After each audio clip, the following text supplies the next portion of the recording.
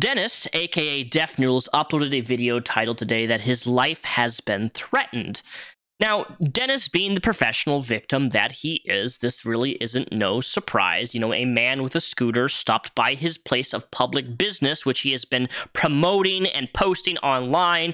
This is where he has his rap battles, where he had his epic failure of a live stream roughly about a week and a half, 2 weeks ago, which got him suspended on Twitch because one of the contestants said a naughty gamer word. Well, what you're about to watch in this video is a man on a scooter comes up to a public place of business, which Deaf Noodles has been promoting, telling people to show up, come there.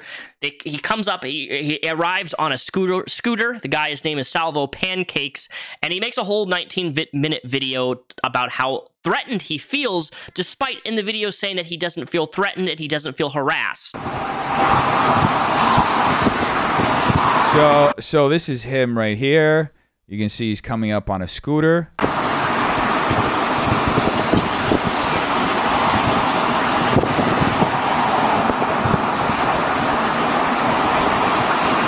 Outside Deaf Noodles' place. I was invited.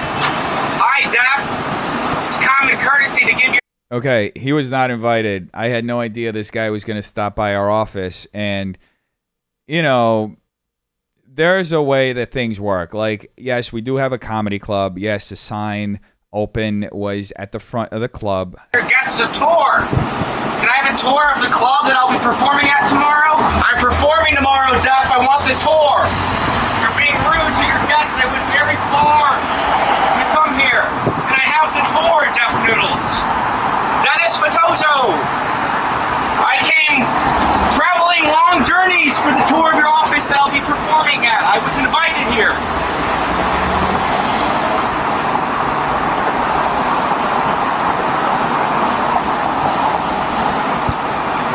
So, yeah, that's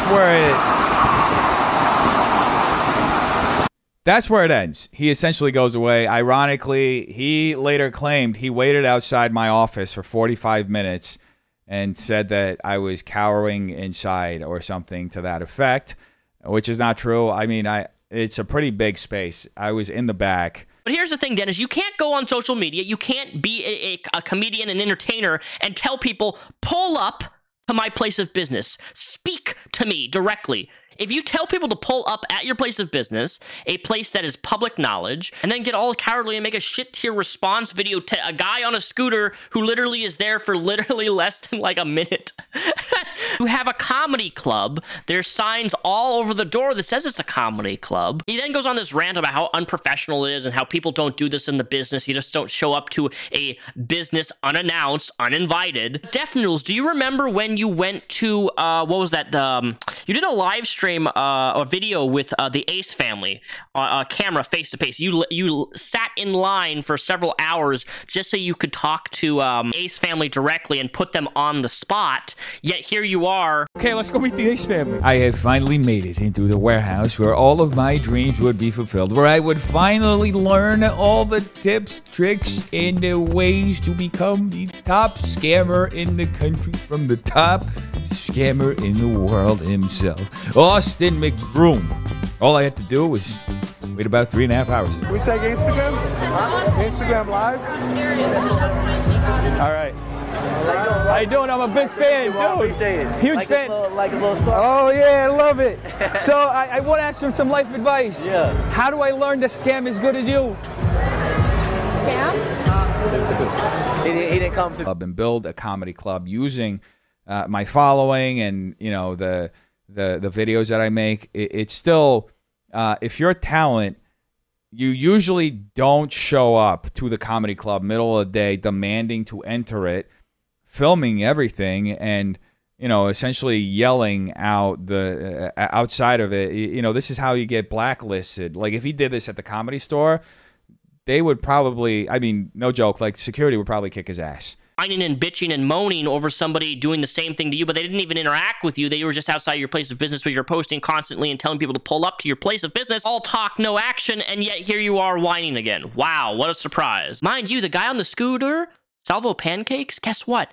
He was invited. You're all on Twitter interacting and saying, come to my place of business. You're invited. You're going to be here. And then you puss out. This is getting so embarrassing. I don't even really know how to respond. Everything that people do is, you know, okay. There's no boundaries. There's no nothing until it happens to you.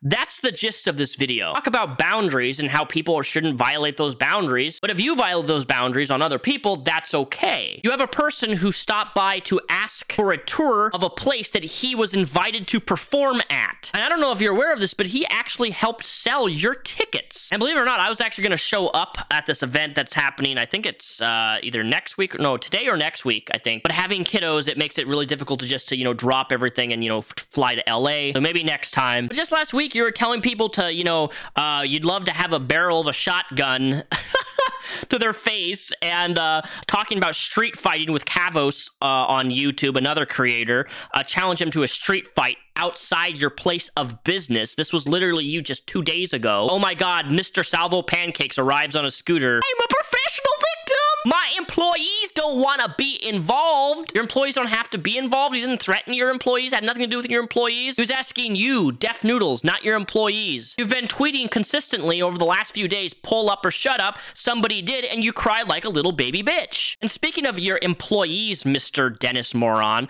one of your employees announced that he was going to assault this guy, Salvo Pancakes. This is so unprofessional, asking for a tour of a place of business that you invited somebody to come to, but your employee threatening to assault somebody at an event that you invited to the guy too. That doesn't get addressed. Okay, man, okay. No place in this video that you show, dipshit, did Salvo Pancakes threaten you. You and your employee, Steven, who, by the way, I didn't know who Steven was until literally yesterday when my fiance was like, I'm blocked by this Steven guy with Deaf Noodles. I'm like, who's Steven?